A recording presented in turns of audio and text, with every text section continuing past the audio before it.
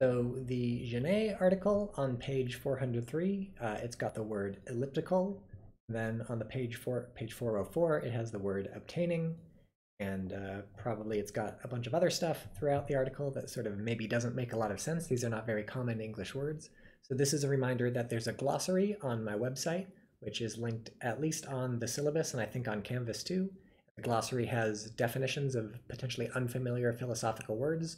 So I encourage you to go check the glossary if you don't know what elliptical and obtain mean in these circumstances, because you'll find that very helpful for understanding what it is that you're reading.